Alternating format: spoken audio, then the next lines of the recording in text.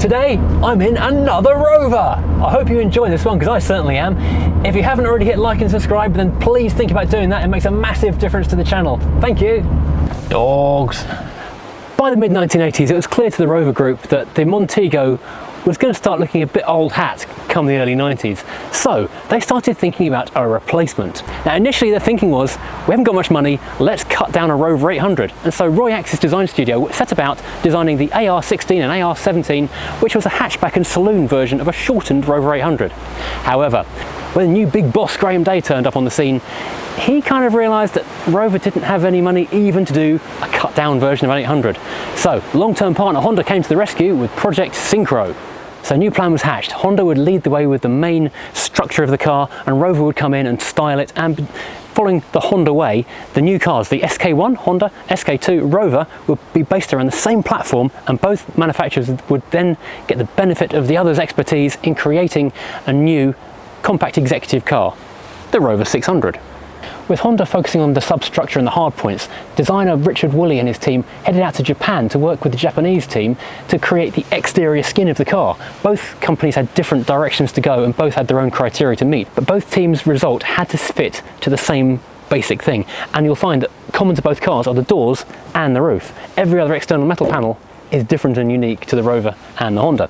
Now, one of the problems they found with the Rover 800 series, especially selling in America, was the grille didn't have enough presence. So for the 600, they enlarged this front area to give it more road presence, more character, more grrr. Something Woolley was keen to do was follow the new trend for organic shapes, which is more aerodynamic in a natural kind of way, which gives these flowing, curvaceous looks. Since the SD1, many cars had followed that kind of wedge style, and they didn't want to be following the crowd. They wanted to go their own way, although it was kind of the new way, in the style of things like the Sierra and the Audi 80 and those kind of more aerodynamic vehicles. And this continues to look modern and very smart, and it's aged really well. It's quite a handsome looking car now. One of the stipulations of the Honda way was that the cars had to be powered primarily by Honda engines. So the hard points and the structure was designed for these engines. There's a 1.8, a 2 litre in 2 power outputs. This is the 131 horsepower 2 litre, and a 2.3 range topper. Rover made this work because, you know, it's a good engine. They do have a bit of leakage of oil around the gasket on the cam cover, which they all do that, sir, it's character. But then Rover did manage to re-engineer, and Rover do seem to do, because just sheer bloody mindedness, I think, like the Rover 75 with a rear-wheel drive Mustang engine in it.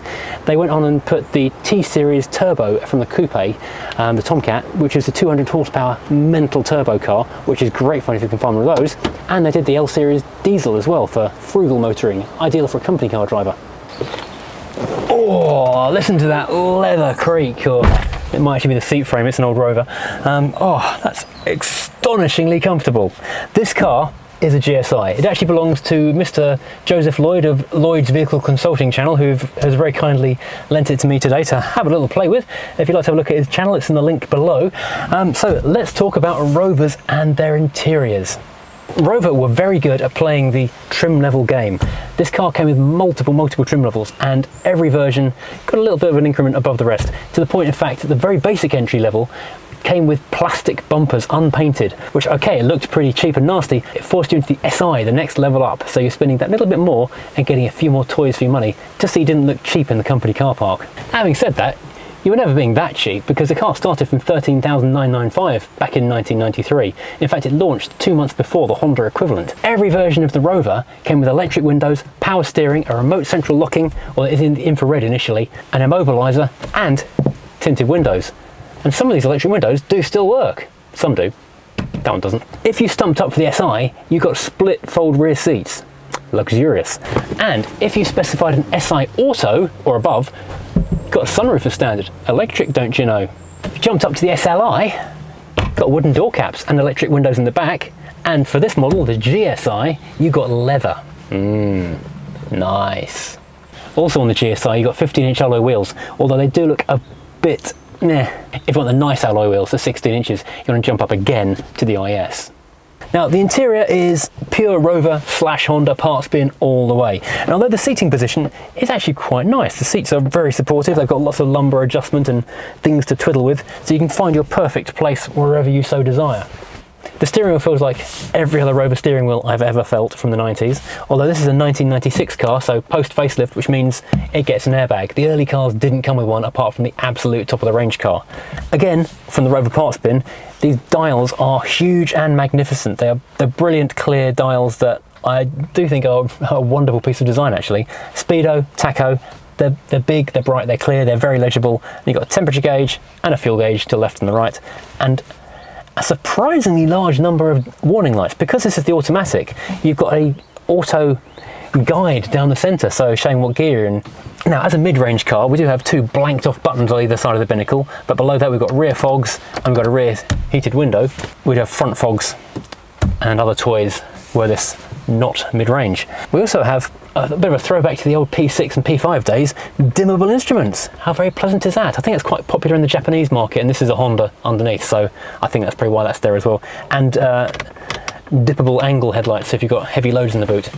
In the centre, we've got the same, again, Rover parts bin ventilation system. This thing is in every Rover from the 200 up. It works very well. It's actually surprisingly nice and tactile. I think it's probably Honda derived.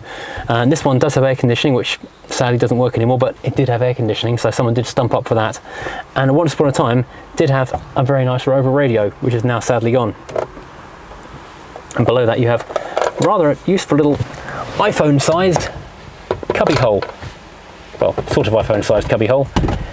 And a little flip-up ashtray. I do like a flip-up thing in a dashboard because flip-up.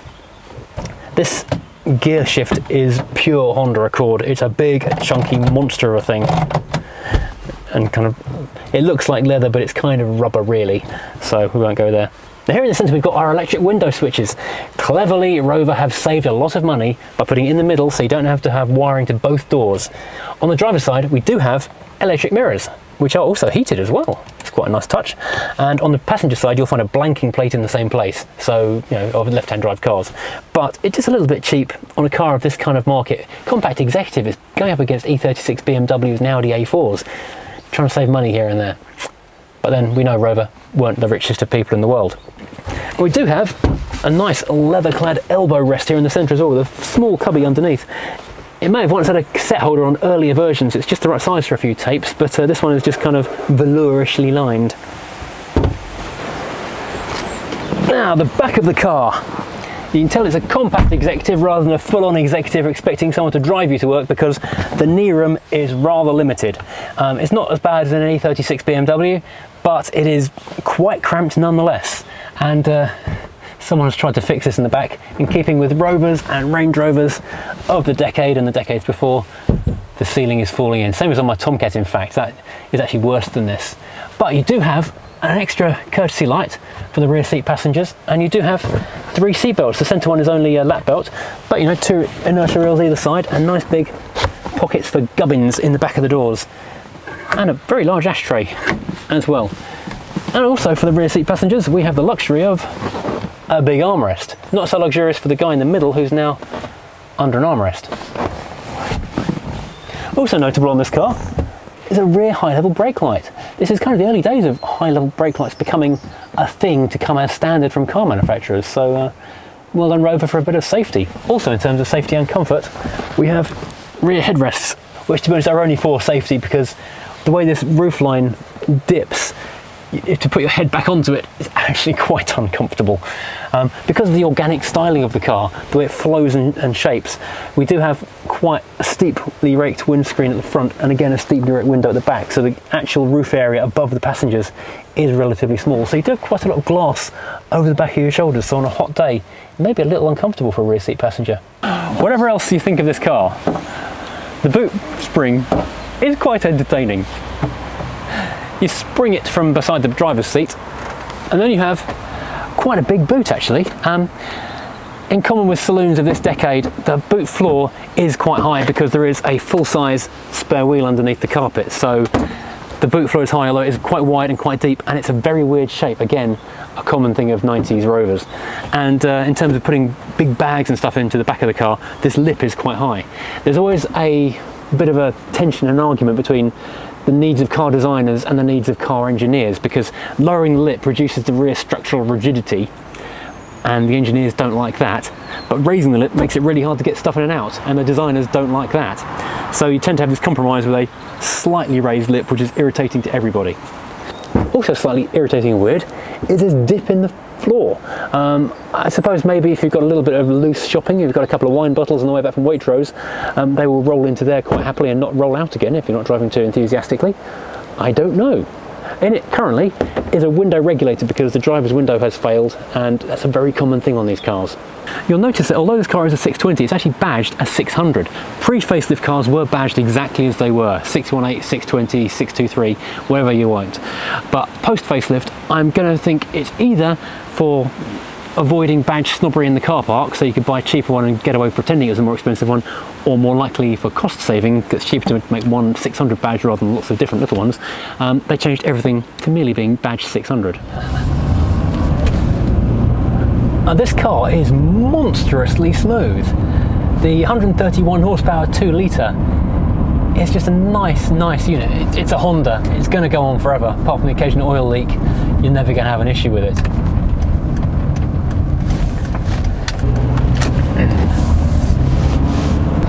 The pricing was a bit weird. Rover never really nailed that position with the car. It was priced similarly to a BMW, but in terms of pitching it was more Montego man. So it was a bit of an anachronism, it was not quite in the right place for itself.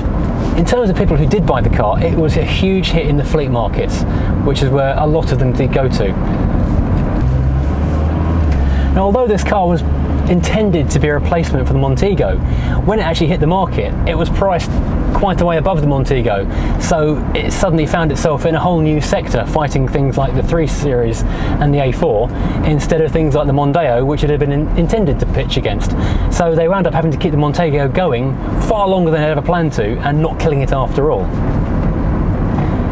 Now, although the car was introduced in 1993, they kept it in production until 1999, when the 75 finally replaced both the 600 and the 800.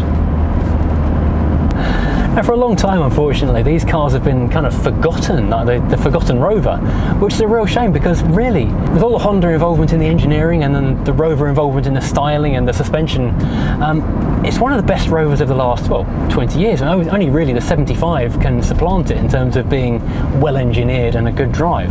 Okay, not a good drive, maybe not accurate, it's a little bit woolly if I'm honest. Maybe in honour of its designer, I don't know. And it's a shame there are very few of these left now, because it is rather a nice car and almost certainly going to become a classic. Now let's see what this 2 litre 131 horsepower can do. That's 45, 50, 55, 60. The 0 to 60 time is around 9 seconds officially. It's a little raucous as it gets towards the red line, but it's got plenty of pep and it's quite fun. Possibly more fun than the suspension is willing to play with.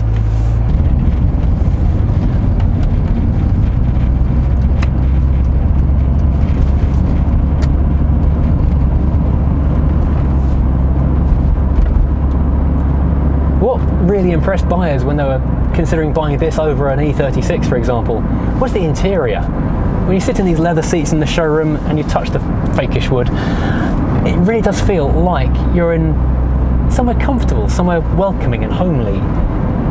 It's got that kind of warm, rosy glow to it that if you climb into a BMW of the same age, well, okay, looking back now, I really like the E36 interior, but at the time, it was very sharp and Germanic and cold. This is friendly and cuddly. It's like a Labrador.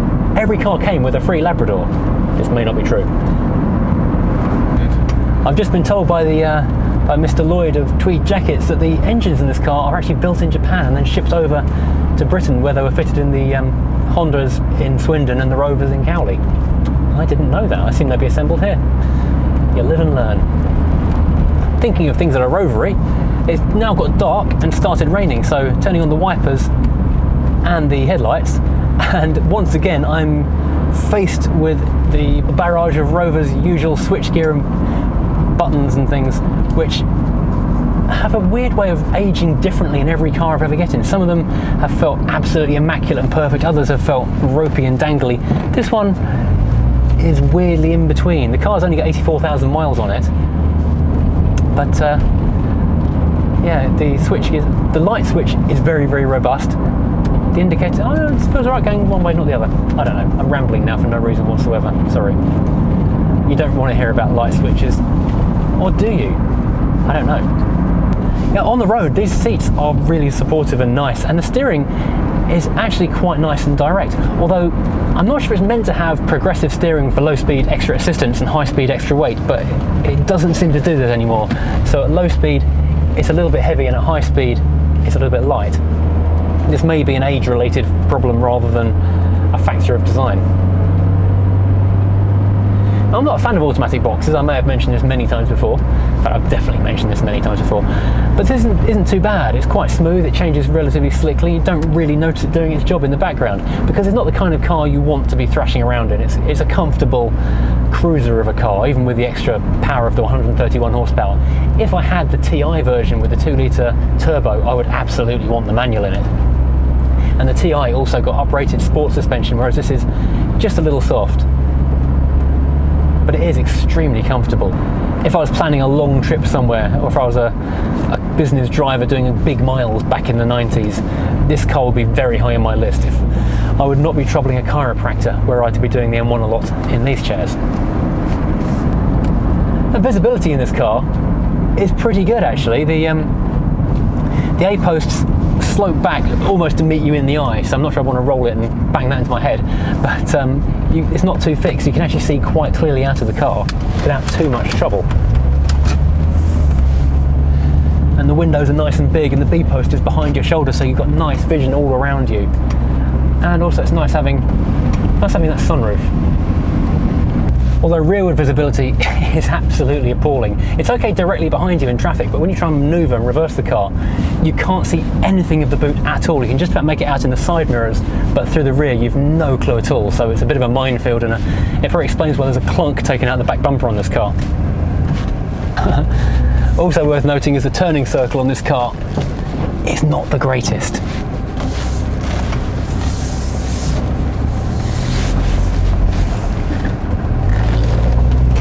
It's quite a long car, in fact. It doesn't look massive because the proportions disguise it and all the curves hide the shape, the bulk of it, but it is actually quite a big vehicle really. So when you try and manoeuvre it into a small space, suddenly it becomes a little bit tricky.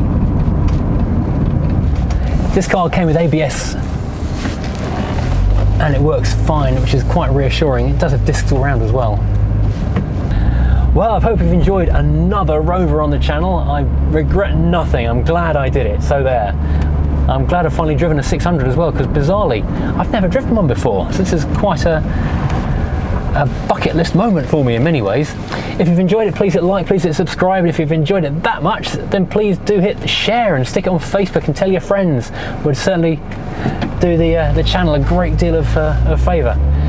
Join us again next time when who knows what we'll be driving. Thanks again. See you next time.